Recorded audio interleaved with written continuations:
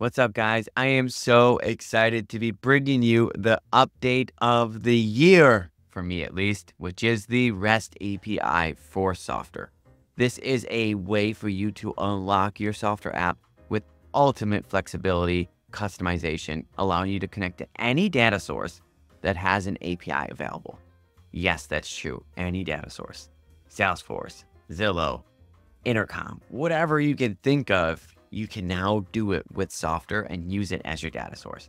So in this video, I am going to show you how to use the new REST API in Softr step by step. So then that way you can get started with any data source you want, bring it into Softr and use it to power your Softr apps. Let's get started. So here we are in our data source section of Softr. And if I go into connect a data source, I will now see that I have the REST API as my data source. Can you even believe that? Yes. And so I'm going to click that. And right away, you can see that we have templates available.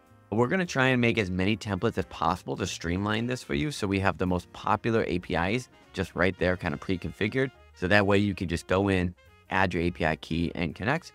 But until then, you can also add any API that you want manually. So that's what we'll do. So I'm going to go add manual.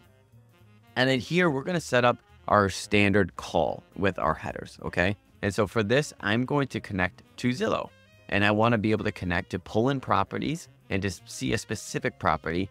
Say I'm making a real estate portal application for my clients. This could be a great feature for that portal, okay? So I am naming my call here, and then I need to enter my headers here. And then these are going to be shared headers for all of my endpoints. So if I have some kind of API key or a bearer token that I'm using to authenticate all these endpoints, put it here, and that way you don't need to put it into all of your other endpoints. So I'm just going to quickly zoom forward as I enter these values. And we're going to continue. And now we have resources. Resources are essentially endpoints. Which endpoint do you want to set up next? And we are going to get started with the property listing endpoint. All right, so get listings, we're going to call it. So let's say get listings. And for this endpoint, we're going to use it as a get, and we're going to use this URL right here for it. All right. And now down here, you'll see that we have headers, parameters, placeholders, bodies, pagination, transformers. I'm going to go through all of those in a step-by-step fashion. But I want to first start with parameters.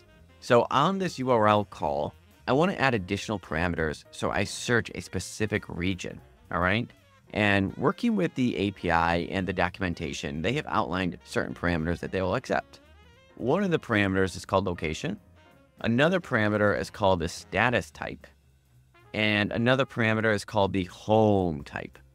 All right. And so I'm going to search for a location in Los Angeles.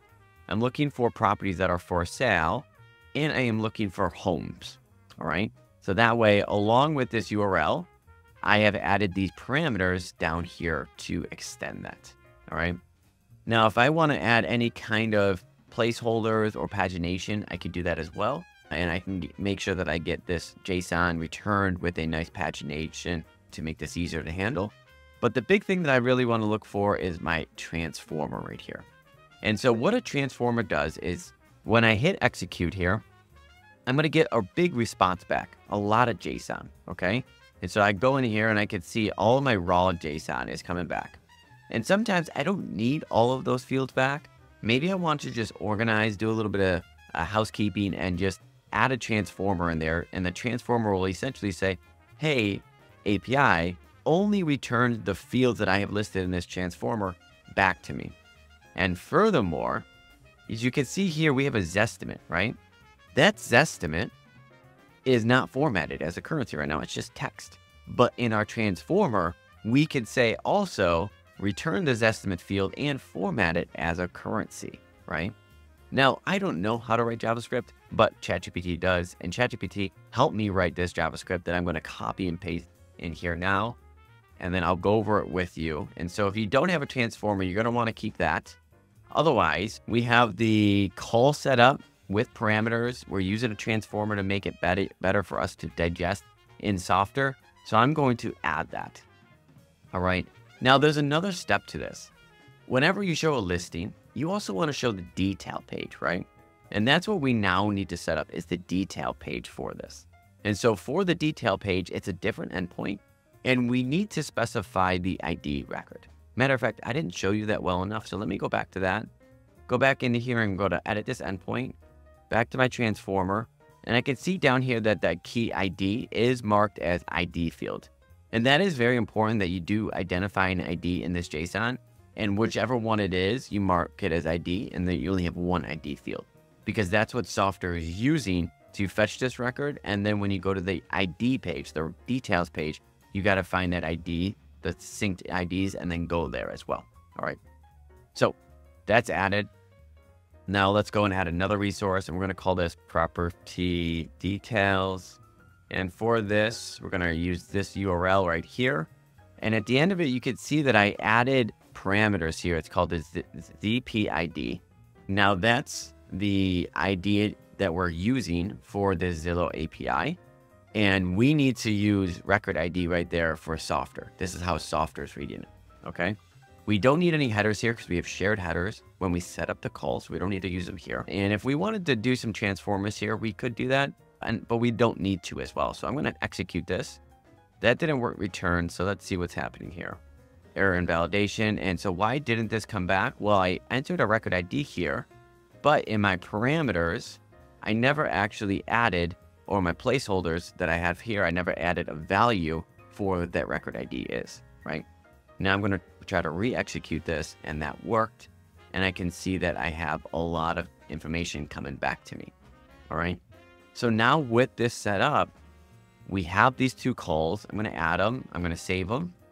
Now I can go into Softr and I can start building stuff. And so I've already built a lot of this for you, but I'm going to walk through how I used it in Softr terms.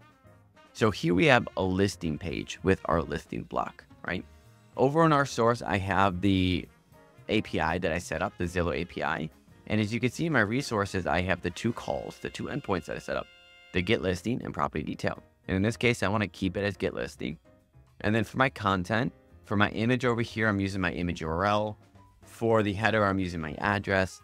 For bathrooms, I'm using bathrooms, bedrooms, and price. All right. And now for the action button over here, I say item on click. We're just going to go to the detail page like normal. And since we configured this API with that ID record, nothing else needs to happen here. Softr is intelligently finding that ID and mapping it to the property IDs page as well.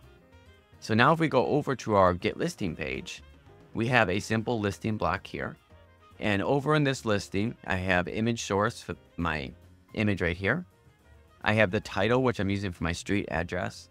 I have description, which is description. And then my section below, I have everything here, bedrooms, bathrooms. Looks like date posted, needs to be updated. And I'm going to update it there. Price. And that's looking pretty good. So if I go on over to my refresh page, let's check it out. I'm going to go back to my listing. Now I'm on my listing page here, and I can see all of these properties coming in. And man, that property looks pretty good. Let's click on that. And we see that we have this property at 10936 Charlon Road. I'm not quite sure. 9 bedrooms, 13 baths, $11.5 million. You see this one's actually not formatted as currency because we didn't use a transformer for this endpoint, but we can go back and do that. But otherwise, I mean, we're 10 minutes into this video. We set up a Zillow API with 2 different endpoints. We're using that Zillow for our listing page and for our detail page. And you can do this with any other API. So I hope you're as excited about this new feature as I am. It's something that I've been really pushing the team to do because I just know the opportunities that it opens up. And I'm so excited to bring it all to you today. If you have questions, drop them below. APIs are a new thing. It is more of a technical thing, but hopefully with the help of ChatGPT, the API documentation, and just an easy to use process of adding these API endpoints, it's easier for you to get started and also unlock so many doors for data that you're now able to use in Softr to bring your apps alive even more. So I hope you had a great time watching this video, that you learned a ton, and I'll see you at the next one.